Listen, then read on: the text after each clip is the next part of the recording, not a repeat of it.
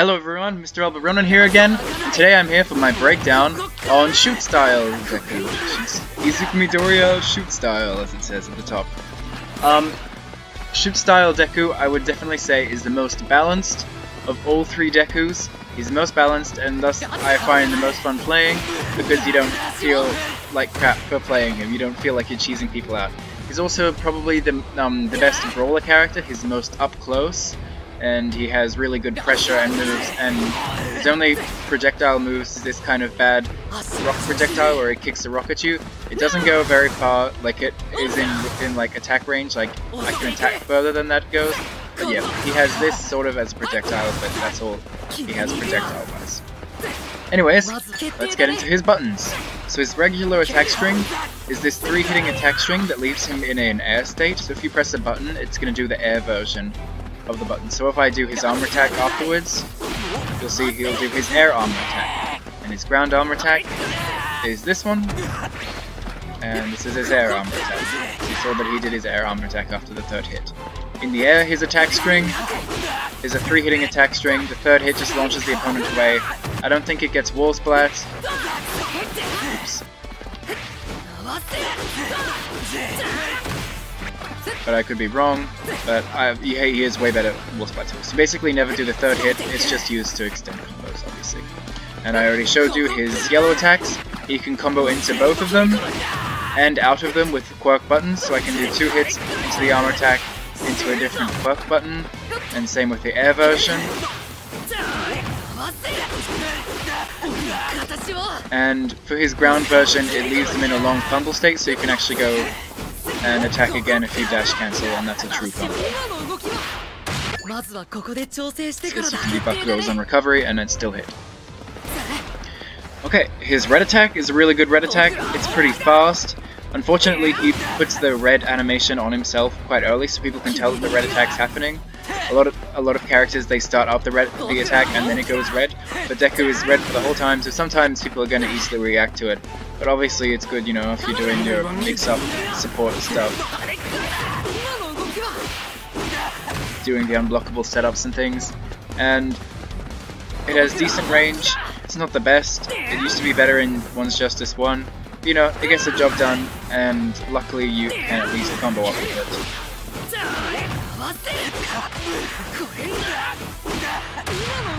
Very easily. Okay, now getting to his quirk buttons. His quirk 1 is the same in the air and the ground. It's this 2-hitting combo ender, like that's its main function. Absolutely, it leaves them in a long splat, so say if I've done a long combo in the air, I'll end in quirk 1, it'll bring us both back to the ground. I have a lot of time to do whatever I want, maybe I want to run away to make some distance or something, like if I'm against a character that really scares me up close, like Rappa, and I want to, you know, maybe try and use some projectiles or something, or just get some space to use my supports. There's a lot of time on Wake Up before they can actually recover, and so I can get like quite a distance, do whatever, set up a support before he can recover. See, not how he missed, he was on the ground for so long. So yeah, and it does a lot of damage as a combo ender, as you can see there, 4,400 damage just on its own. So yeah, that's its main function, it's a combo ender. You can cancel it after his tilt quirk 2 in the air, and that's how you're going to be ending most of your combos. So do 2 attacks, into armor attack, into tilt quirk 2, into this quirk 1, and then you've gotten really big damage. His tilt quirk 1 can only be done on the ground, and it was this projectile that I was showing earlier. You know, it gets the job done as a projectile. It gives him something to just cope with without going in and attacking and risking being punished for it if they sidestep. So he just throws out a projectile. It's safe if it's blocked from a distance, but from up close it's very unsafe. But from over here, there's no way he's going to punish it. So yeah, it's a pretty average projectile. It does really good damage from up close. As you see from a normal distance it does 2,500, which is fine. But from here it does about 4,000 and leaves him in a flying state. There's 2 hits that hit, so I guess the kick is involved. And you can use that to do some interesting combos if you want. Change it up. Which I think it would do more damage if I did the 1 hit, because then yeah, both hits hit. you know, change up your combos, put this in. It also does a lot of block pressure, this move, from up close, as you saw here. That his, let me completely break his health off. So he's on full. It's almost gone. Like it was at like 70%, 80% gone, just because I did 2 hits into the projectile. So it's really good for his guard pressure that I was talking about earlier. He has crazy, crazy guard pressure, which we'll get into later. Yeah, now for his, and you can't do his tilt quirk 1 in the air, just reminding you. So his quirk 2 is this 3-hitting string. You hit the button 3 times, or else you'll just get 1 or 2. But yeah, you press it 3 times, and you get this combo ending string. It's quite similar to Mirio's quirk 2 string. It's just 3 hits. Is a good combo ender as well. It sends the opponent flying really far. It's a lot better than Mirio's at getting wall splats. I think I can even get a wall splat if I do it from here. It just gets sent flying super far, and as you can see, it has really good angle for wall splats. It actually brings the opponent into the air and then kicks them upwards a bit. So no matter where you are, see, we're on the ground, and I can just do this from wherever, and I'm gonna get a wall splat. Obviously, it's gonna be a lot easier if I'm in the air as well. So a really good wall splat move. If you ever see you're facing the wall, make sure you're finishing your combos. You can dash cancel the second hit, and the third hit, but unless you're beside a corner, it can be hard to get something off of it. So like, if I'm doing a combo here, I can dash cancel after the third hit, because I can see that I'm close to the wall, and he'll bounce off and I'll be able to get a combo off of it. But usually if you're going to extend your combos, you will do 2 hits into armor attack, into tilt quirk 2, into 2 of the quirk 2 strings, and then dash cancel after that, and then do almost the same thing again, and then in quirk 1. Okay, and the move is same in the air and as it is on the ground. It's very minus on block, like there's no way of making it safe unless you cancel into something else. Whoa, what was that? What is happening?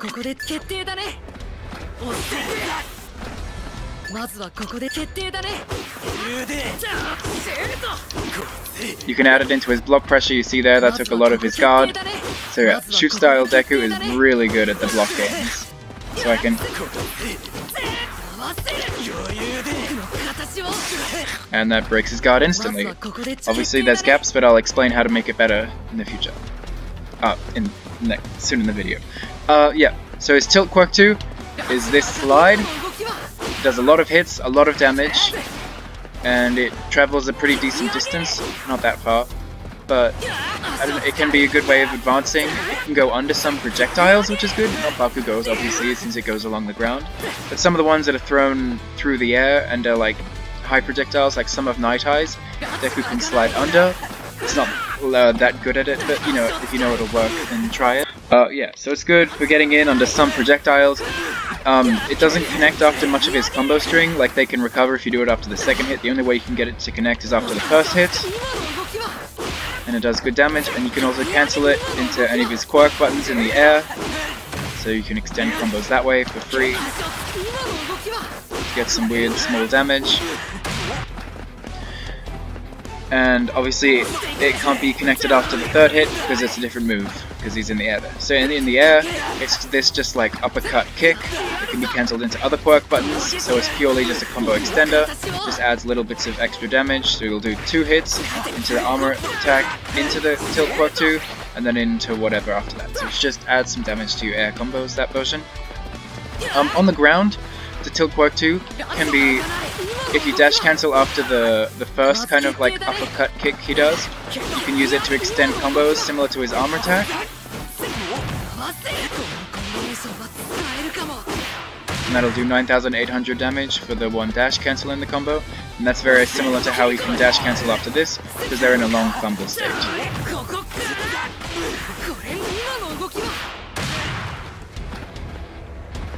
Okay, now that we have finished all of his buttons, we can really get into his combos. So, if you have no meter and don't want to use supports in your combos with Deku, you can do 3 hits into armor move, into tilt quirk 2, into quirk 1, and that's going to get you pretty decent damage for no dash cancels, and it's pretty easy as well, and it's quite an alarming amount of hits. If you realize you want to spend meter partway through the combo, you can do that obviously after this, and then you do 2 hits of his, oops, that didn't hit. After his Quirk 2, you do 2 hits of the Quirk 2 and then dash cancel, and then do essentially the same thing again, but from the air.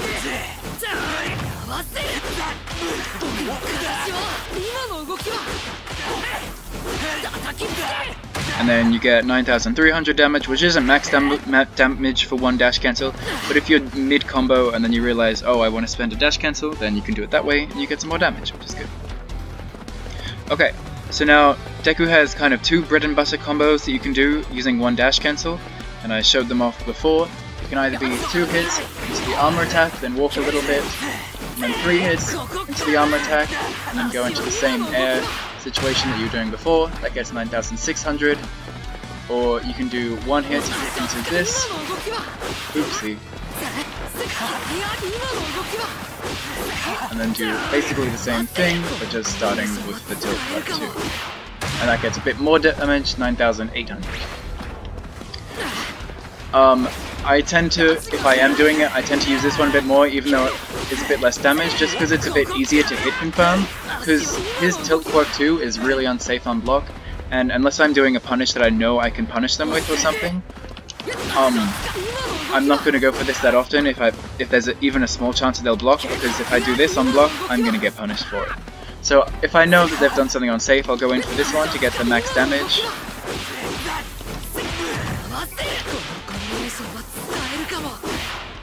But a lot of the time, if I'm just going into attack, I'll do 2 hits into the armor move, and then start this. And it's a bit less damage, but yeah. Okay, now, shoot style Deku, he has some ways of, if the opponent recovers, which a lot of people do online, like most opponents you fight against are going to be mashing the recovery button. So, if you realize your opponent's doing recoveries like a lot, you can do 2 hits. So once you like gotten to the end of your combo, just end in your Quirk 2 string, and then just dash after them, and then like when they recover and try to do something in the air, or try and like land after recovering for some reason. Just oh, that's gonna be a little splat. Oh no. And you have to do a jump, or else he'll land on the ground before he dash cancels. So yeah, it's just a neat way of ending your combos, getting some extended damage. He's not recovering very much, but oh no, I don't want to be at the wall. And then you could, especially if you're near a wall.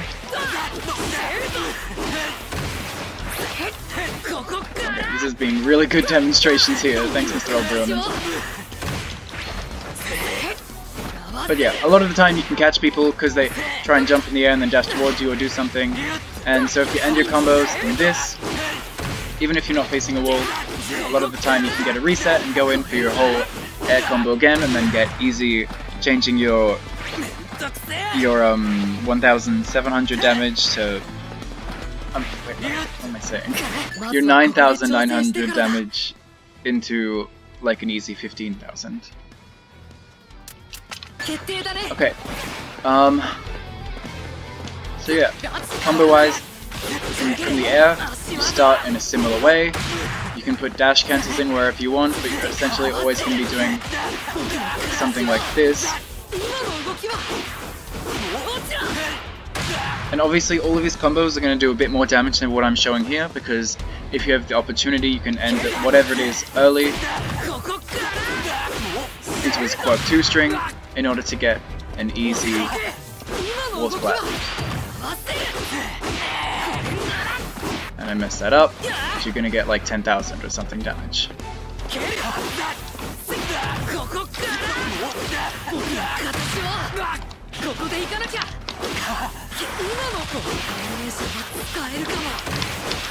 I don't know what I'm doing, that was messed up.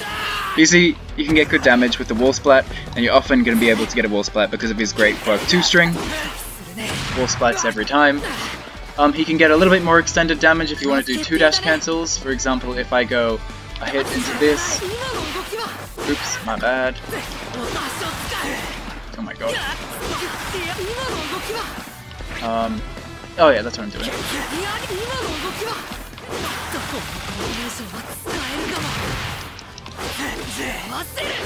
What? How did that mess up?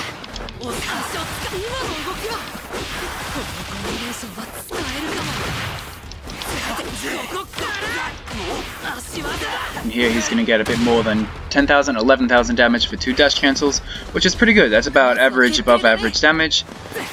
And yeah, so shoot style Deku, he's not a combo monster, but he's always able to go into almost the same combos, like from whatever situation. So you can always be able to, you should always be able to confirm into a decent amount of damage from whatever kind of touch, in whatever situation. I'll get into guard pressure with him in this part of the video as well, because it's really important to him. So, there is a gap in between the third hit of his attack string. I didn't even have to show it off. You can see that the opponent can attack or sidestep or do anything, so after the second hit, they can try and dash out of the way there. But, it is surprisingly good at... Where is the sidestep button? Sorry. Dodge. Actually, not have to guard it. And if I get the first hit to miss... Oh my goodness. It has really good tracking, as you just saw there. Your opponent, if they try to sidestep this, you see, he's going to track them and catch them, and then you can go in for your full combo and do all that stuff all over again because you've managed. You tricked them into sidestepping, because a lot of people are mashing the sidestep button whenever you're doing a combo or anything, because that's just how this game works. Sidesteps are really good, but Deku can catch them with the third hit of his attack string, and obviously when the third hit hits, he can go in for his combos and all that stuff, like his combos with the completely meterless or and do a bunch of damage super easily just because the opponent decided to sidestep. Okay, so once you've gotten your opponent to respect the 3 hits of your attack string, you can cancel that into your armor move in the air, and then that is guaranteed, practically guaranteed as well. And then after the air attack string, there are some places where you can dash out of the way, but a lot of people don't exploit them. Like in between the second and last hit, I think you can dash backwards, but no one does that. And if they do, so if they do have the whole thing, cancel it into your tilt quirk 2 in the air, and then into your quirk 2 string, and then their guard is 100% going to be broken. And make sure you're paying attention so that you can get the full combo after it. So if I go like this, into the armor move, and then I could have dash cancelled and then gone in for full combos and stuff, just because he decided to block. Now if he wants to backdash after the second hit of the armor move, I'll just cancel it early. And then do it that way. So he's actually probably one of the most scary characters on block, because there's just so many things he can do. Like even if... And so, I'll just mention, the gap here, the only way it can be exploited is by attacking. So the opponent has to attack after the first 2 hits of your attack, then obviously that leaves them open for if I do 2 hits into my armor move. So I'll do 2 hits into my armor move, into like any other crazy stuff, like the stuff I was showing before, into tilt quirk 2, into the string, I can do 2 hits into the armor move, tilt quirk 2, dash cancel, and do the whole thing all over again, and it's so crazy and ridiculous. Like, even if you mess up and like for some reason you get this early, dash cancel, and if you put in random dash cancels at weird places, they're not going to know where to block, and there's just no way that they can like avoid it. He's really scary on block, guys. Like, if anyone decides to block you, that's their death sentence. Like, he doesn't even have to use dash cancels. Like there, that was a clean guard break, and because of the stun from the guard break, I can go in for a full combo, get easy damage. But yeah, really scary on block. And yeah, if they try to interrupt you, instead of doing the yellow attack here, you can actually go in for the projectile. And if they've blocked anything of yours, or if they've maybe done a sidestep into a block, so they lose that like chunk of meter. You can see, I'm Deku. When I sidestep, I lose some of my guard meter. Wait, let me get rid of his. So yeah, if he's lost a bit, this projectile does so much guard pressure, they're instantly guard broken. And because it's just one attack, then you can get an easy follow-up afterwards. So I'll just do an attack to emulate. So see, it looks like he's done a sidestep now, so if I do 2 hits into this, guard break.